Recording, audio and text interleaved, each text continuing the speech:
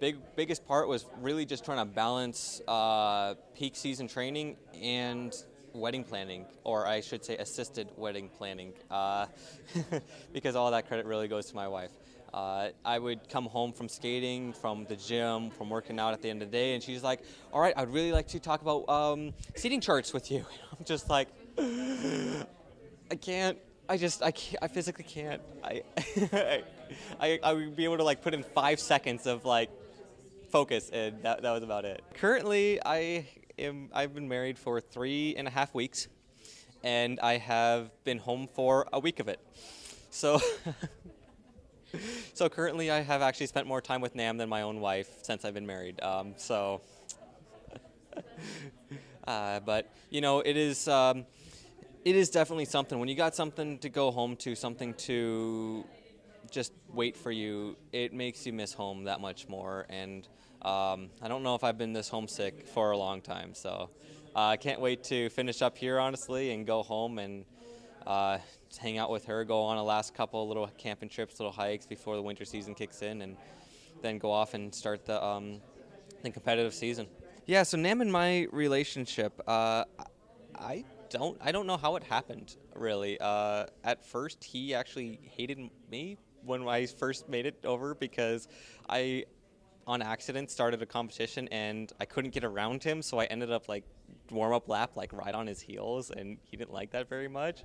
But yeah, our interests are completely polar opposites, and I don't understand how it works, but it does.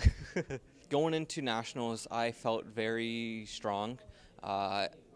And it actually, I just recently rewatched that video, and I had to fight for every single element in that program. I really just think it was an off day.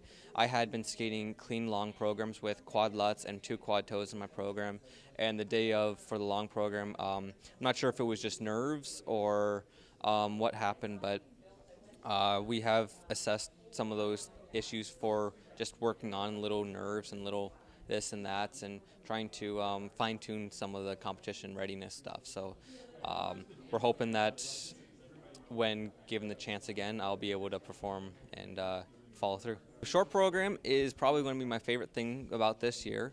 My wife and my first dance was Perfect Duet by Ed Sheeran and Beyonce, and my short program is Perfect by Ed Sheeran. And so I am skating to the same song I danced to for my first dance. And so it's a very special, very personal song to me now, and for me to go out on competition ice and to skate it, it is actually one of the first times I've actually felt that I was not alone on the ice skating to this song. So it holds a special place in my heart, and I'm hoping that it just continues to evolve and to grow in the next year, and that I could really just show everybody just how good it can be.